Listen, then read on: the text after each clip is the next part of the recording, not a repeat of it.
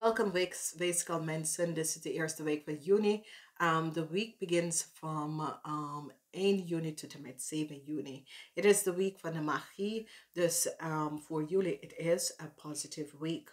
Sommige van jullie komen achter some deceptiveness op je werk.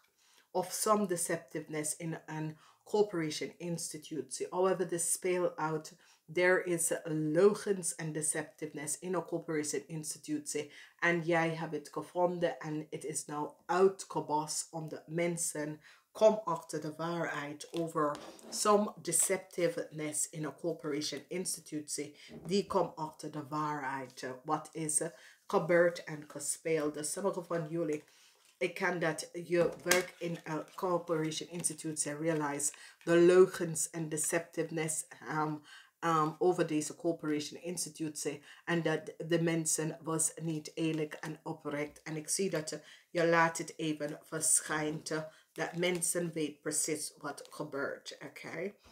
Dan ik zie collaboration. Ik zie dat de dames met kinderen geld komt binnen en dat gaat de moeilijkheid even makkelijker worden voor jullie. Oké, dat is onverwacht. Geld komt binnen. Ik zie dat je werkt samen met je kinderen om whatever de financial issue en situatie is.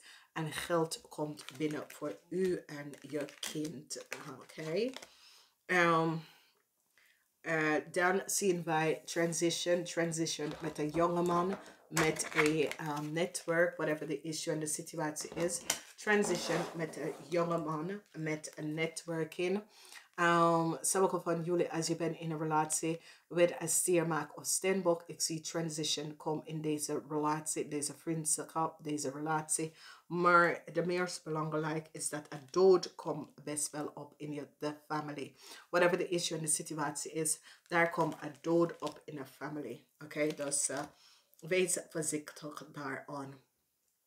The energy of the sun come up voor jullie. Lukt mensen. Iedereen have the energy van the sun. And this is good. Whatever the issue and the situatie is. Whatever that je had zorgen over je partner. Zorgen over je relatie. Het is goed. Omdat je gaat even realiseren dat het gaat goed komen. Dus whatever the issue and the situatie en zorgen dat je hebt over u en je partner. Het gaat best wel goed komen. Daar is een genezen dat gaat goed komen met je relatie en je partner. That's however this spell out voor jullie. Nou, ik zie heel veel informatie komt van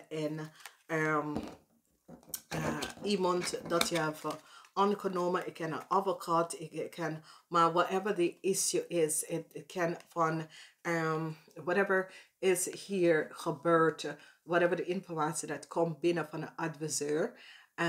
However that speel, it is a new start dat je gaat krijgen. Dus de adviseur gaat even een new start aan jou even geven. Die gaat even zien some deceptiveness that was at speel. En deze adviseur gaat het oplossen en een new start aan jou geven.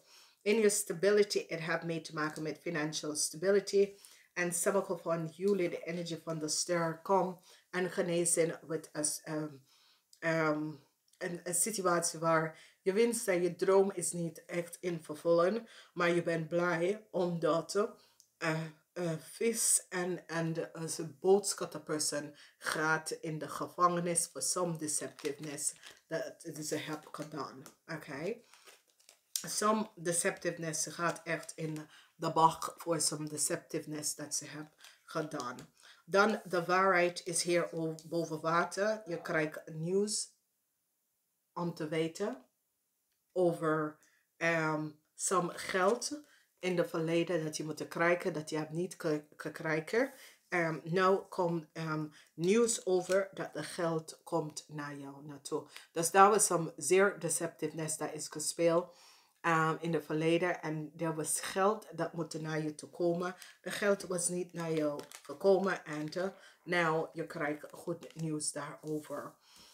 Sommige van jullie focus is over nieuwe start. De focus is over financial stability, but het is meer over een nieuwe start. Sommige van jullie gaat even nadenken en je financial stability in balance gaan brengen. However, de issue en de situatie komt op. Het is over de opbrengst van je financial stability. Dus het is goed, omdat ik zie dat jullie zitten na te denken. Ga ik een onderband aangenomen of hoe ga ik dit doen? En het is best wel goed. Hope is de naam van de spelletje deze week. Whatever the issue is, open. Positieve denken.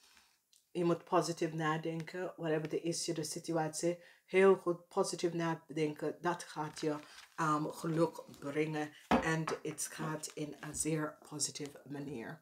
Dames en heren, ik ga het even zeggen namaste. Tot de volgende week.